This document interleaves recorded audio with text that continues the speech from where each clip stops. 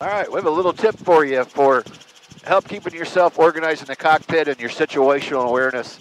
Occasionally in training and even on a recent check ride, we had somebody who got discombobulated during their pattern work and getting back in the pattern and unsure where they were at and made a mistake on a check ride. And I just wanted to give you this simple tip. If you always use the compass to your benefit, just think, it's always going to point towards where you're going. So right now we're heading east. The bottom of the compass is always telling you where you've been, where'd you come from. So I'm going east, and I came from the west.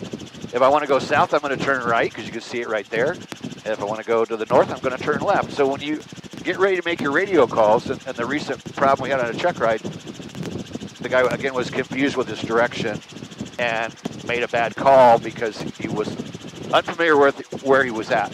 So very simply, just remember, always look to the compass. If you're just even a little bit confused, look up and go, okay, I know this is where I'm going.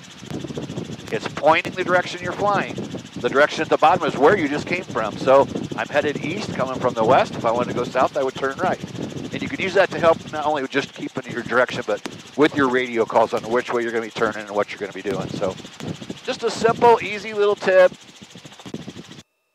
Work on your situational awareness in the cockpit.